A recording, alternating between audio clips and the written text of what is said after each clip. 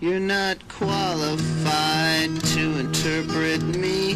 There's a graveyard down in Tennessee holding night deposits of a killing spree, and there'll be arguments about where to bury me. You're not certified to be put in the ground, let alone even making a fucking sound. And if your mouth keeps moving at the speed of light, you'll be served on a plate with apple overbite. Now I don't know much, but I know it all. I'll fly behind your back, in front of you I'll crawl.